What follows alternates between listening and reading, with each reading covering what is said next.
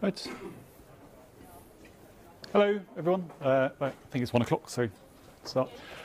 Good. So my name is Richard Pope. I'm a designer and technologist, and I've had a kind of long-running interest in civic information, local information, planning applications, that kind of thing. So I'm here today to talk about a project I've been working on, which is nearly ready to go. It's not quite as finished as I would like to have done for this, but it's nearly there. Called localnotices.org, and it's a commons, a platform for civic notices is the aim of the project. So I'm going to talk a bit about civic notices, and then kind of give you a demo of the product and show you the API, and maybe talk a bit about the code behind it if there's time. So this is a kind of story about lampposts and about commons. So I'm not sure how you see these a lot in the UK. They're planning applications tied to lampposts on the streets. This is from the Isle of Wight, which kind of just about tangentially related is, I think, where some of the early OpenStreetMap activity happened. And they kind of tell you, sort of give you forewarning and an opportunity to contribute to a proposed development plan. I saw this one on Friday in Brussels. For some reason, blown up. It was huge, like attached to the wall of the building. My French is not very good, but I'm hoping that is also a planning application. It looked like it was. It's another one. There's kind of lots of local authorities have sort of started to try and digitise these. They put QR codes on them. There's kind of a web version of it, but they're very much like a paper analogue of, a digital analogue of a paper process. You can kind of go and find the information online, but there's not really there's really kind of good raw information. And this is a pattern that kind of pops up a lot in local governments, in local information. We use this process of notifying the public, giving them an opportunity within a window to give their thoughts on something. So we can use it for when people are thinking about building new things, opening pubs, opening restaurants, if a road's going to be closed. Kind of more general consultations, trying to get people's input on local plans, and also kind of like less directly government-related ones. So things like a food bank needs items from the local public, or maybe there's opportunities to volunteer. There's this kind of recurring pattern of giving the public the option of contributing to something something which is kind of geographically bounded. And I think that pattern comes up a lot for this reason, that information about our communities is important to the functioning of those communities. We put these things in place as a society to make our communities better and stronger, hopefully. So you have the ability as a citizen to be able to take part in your local community. And they actually have a kind of, despite mostly being like paper-based, they have a lot of the characteristics of a kind of digital commons. So this is a quote which tries to define what a digital commons is, and it kind of has things in it like shared data shared collectively between a community, orientated to reuse rather than exchange. The community has the opportunity to intervene in the governance of it. I think there's a lot of overlap between these processes we have in local government and kind of more a broad digital commons. So I've been trying to think, like, what is the equivalent of a sign on a lamppost in the digital age? I'm not sure what's happened there. There we go. There we go. And thinking a lot about other examples of digital commons that are out there. So if Wikipedia is a kind of a commons of agreed knowledge, and OpenStreetMap, which we've been hearing about, is kind of like a commons of things you can trip over in the real world. It's kind of like it's a representation of the physical world. Wikimedia Commons is kind of photos and media. Open Corporates is an open database of companies and company ownership. So I'm wondering, can we build a civic commons of a digital commons of civic notices? And why? For this reason, really. Like, this works based on a hypothesis I want to test, which is like, if we improve the quality and quantity of information in our communities, can we make those communities better and stronger? because I worry that if we continue to rely on relatively analog methods of consultation and informing people, and we don't take that information to where people actually are, then we risk undermining trust, further undermining trust in our civic institutions, which I think is something that we should all be worrying about at the moment. So slightly rough drawing there, but I'm kind of imagining if we could have a world where we have like good open data and good quality data about civic notices, we can reuse that information anywhere. So we might keep on printing things on lampposts, we might attach it automatically to the receipts in supermarkets, we might automatically post it to local groups on Facebook. You can imagine that when you buy or rent a house, maybe information is automatically dragged into that process. Or if a couple of questions about routing apps earlier, if you're trying to plan a route from A to B, and you can find out that the road's closed for some reason, then you could potentially surface that information in there. Does that make sense so far? Good. So I will endeavour to show you a demo of where we're at the moment. So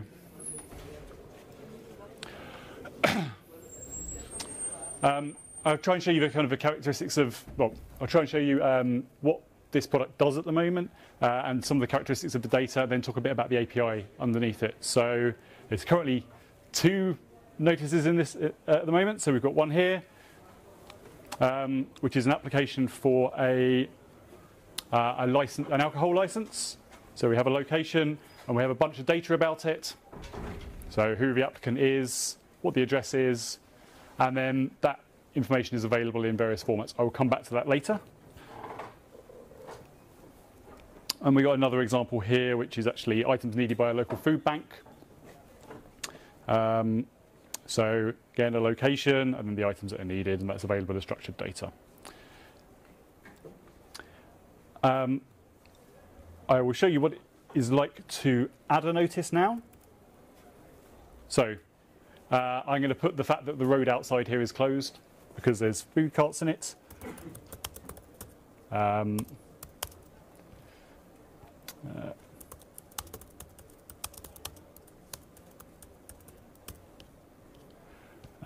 we'll have type. So this is kind of similar to the OpenStreetMap style of tagging. So I'm trying to create something that is a relatively blank canvas.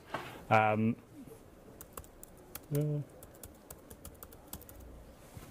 then we could put other things in there if it was applicable. And we're then going to go add that to the map. Ooh. Sorry about that.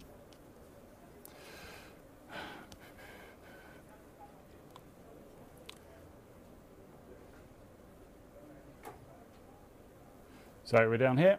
Now, the data inside local notices, which I'll show you in a minute, is generally key values attached to a geometry of some sort. So it could be a point, which was the 2 previous examples I gave you, or in the instance of a road, it could be a line. It could be a line string. So it could equally be the outline of a building if it was related to that. So we'll add that in. We then have the concept of a start and an end date. So this is kind of broadly when might it be of interest to people. So that would probably be between, well, yesterday actually, but we'll leave it for today, and tomorrow. And we've got the time zone right. And then we've published it. And then that information is then available as in various different formats. And you can kind of see the format there. So we've got a location, which can be various types. We've got a title, we've got a description, we've got these key values, and then we've got a start and end point. Everything, I think you can pretty much model everything like that. I will come back to talk about that again in a moment. I want to talk about one of the other features. So that's all very nice. How might you find out about that?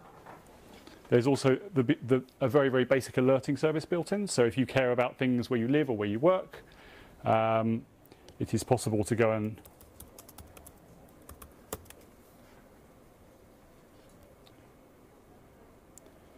create, so say I care about things roughly in this area. I can then create an alert, and then that will send me emails of anything, any new notices that intersect with that polygon there. And again, that information is also available as via an API in various feeds. So you can see in here, hopefully, that returns some data. Doing for time, fine. So my hope is that that most people won't use that user interface to actually get data into this. I'm kind of hoping they're more there for example, for an example, and for the purposes of kind of getting some seed data in there. Long term, I'm hoping that the main way that people will use this will be via an API. So I will use this as a bit of an opportunity to explain some of the data formats a bit more. So using this format here, so if we do, no, not that one, sorry.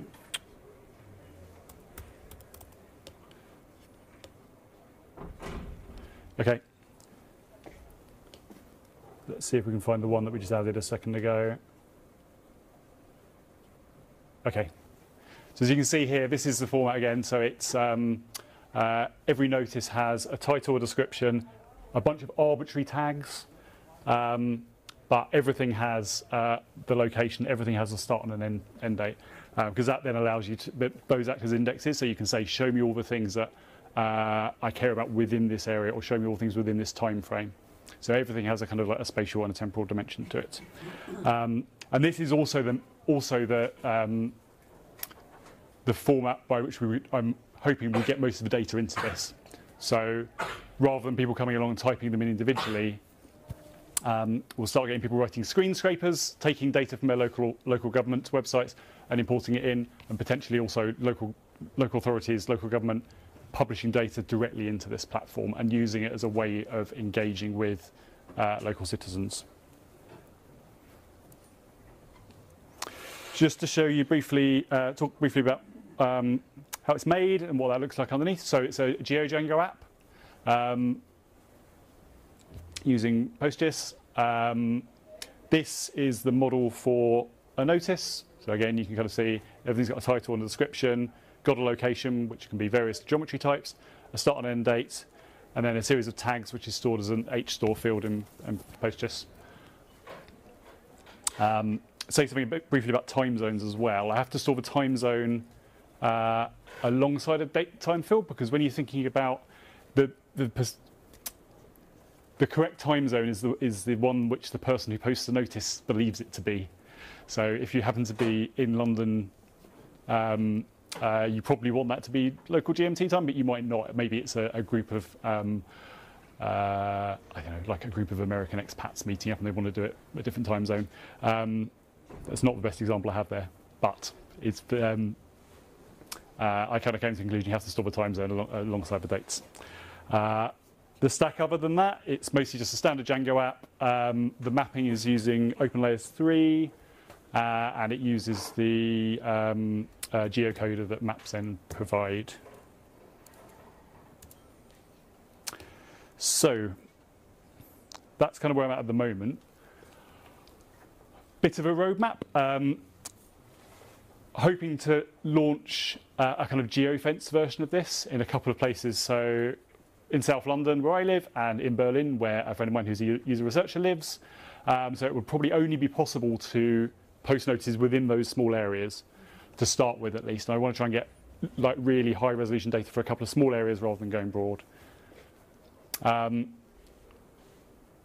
Second thing on the roadmap, this has intentionally been built as very much as a kind of blank slate. It's kind of hopefully quite unopinionated in its functionality and design so far. That's intentional because I want to try and take it to people who work in local government, people who work in local newspapers, who run hyperlocal online groups, and understand what they need and what the hooks will be for them to use a platform like this. I need to write some code libraries around the API to try and make it as easy as possible for people to write screen scrapers for their local authority. I want to be able to do recurring notices. So most of the examples I showed you there are all kind of like one-offs in time. If you think about things that recur, so for example, tell you when to put your bin out, if you have rubbish collection where you live, or if there's something that happens on an annual basis. You wouldn't want to go in and create one of those every single week or every single year. I want to be able to have a type of notice which understands periodicity. So you can say this happens every single month, every single week on a Tuesday, whatever. And then finally, beginning to think a bit about provenance and the signing of notices. So this is intentionally an open kind of wiki style product at the moment. But how do you know that a particular notice is genuinely true? Well, one way would be if you could certify that it's come from a user that you trust. So maybe you would trust if it's come directly from a local authority, from local government, but not from an individual. And this is quite an interesting problem, I think, for any kind of open kind of common style platform at the moment. Like as we become more reliant on things like OpenStreetMap, and we heard this in one of the previous talks, what happens when they break? If someone deliberately sabotages a series of open data sets and suddenly we can't get to, the population of a large city can't get to work on time. These things are becoming increasingly critical bits of infrastructure. So how we understand how we assign almost like a trust marker to individual bits of a data set, I think becomes increasingly important. So I'm trying to think about how we might do that. And that's about it, really. I think there's, open for questions, and then, that's it. I'm done, I think. Thank you. I'm particularly interested if anyone has any examples of how it works with Alien. Yes. Yeah. In your user research, you're looking at people putting the data in. Are you also going to be looking at users who are going to be getting that data? So how presumably a local authority would link onto the website or include it in the website? Yes, so it's definitely like a two-sided problem. Question. So the question was, am I going to be thinking about consumers of data as well as people putting stuff into the system? I'm kind of very acutely aware that for anything like this to work, you need both sides to work. One thought I have so far is actually potentially setting up a couple of consumer websites almost just as like a test bed, or going to talk to a couple of hyperlocal websites. So there's a couple of newspapers where I live which have got really small circulations. So trying to understand what they need. Do they need something that automatically renders a PDF that they can put in their newspaper, for example? A bit of backstory to this. About 10 years ago now, I built a website just for planning applications, just for the UK, and it relied purely on screen scrapers. And people used it; it was fine, but it degraded over time because you had trying to maintain screen scrapers. It became too much hassle, basically. So I'm kind of aware for this to work, it's going to need a really healthy ecosystem on both sides of the websites. Yeah. Anyone else? No, good. Thank you very much. Not really a question, but just a comment. In Flanders, there is really an obligation to. They have built systems to put notices for those kind of things. They have implemented the backend, but not yet the API. So it could maybe be a nice case. That's good to know. Thank you. Thanks a lot.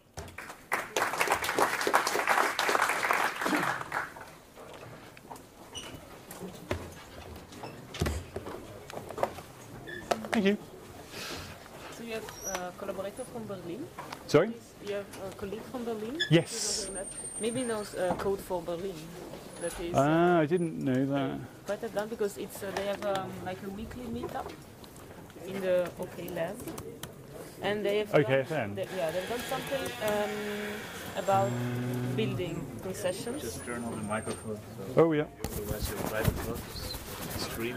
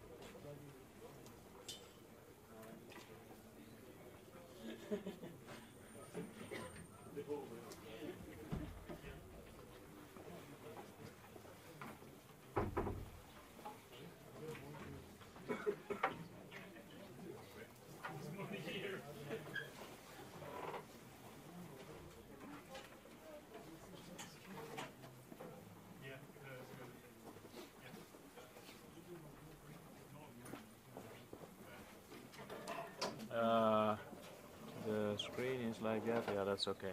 So I'm just going now. Is there anything you should know? You can check if the audio is working. If the microphone is on, you should hear it. That's basically it. And if I don't, then the speaker. Normally, there's one button which says mute. Probably that one is still on. That's maybe changed. Normally the camera is pointed now towards where he is standing. If he's moving a lot, you should zoom out a bit. And you can zoom out by pressing loop up and zoom in by that one. I think Anna operated the camera last year as well, so she can help you if you're already blocked. okay. But it should be right soon. I need to get my money. Otherwise I won't get much.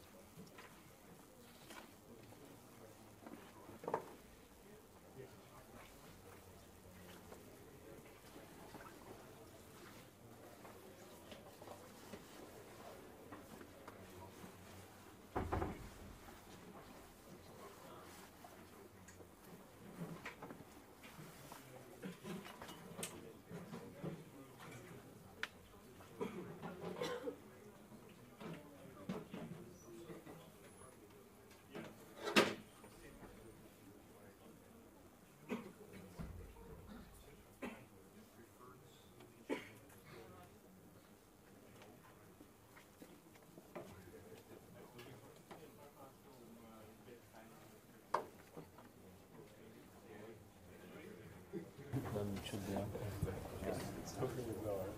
Tem isso inteiro. Yeah, it should be okay. Okay. The screen also seems to work.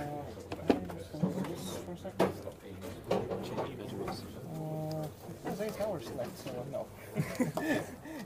If this room keeps for 8 hours more, then maybe we'll consider it. Yeah. Thanks for taking Yeah, I've already noticed that. Yeah.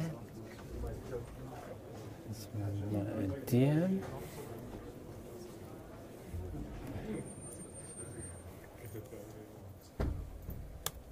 This one.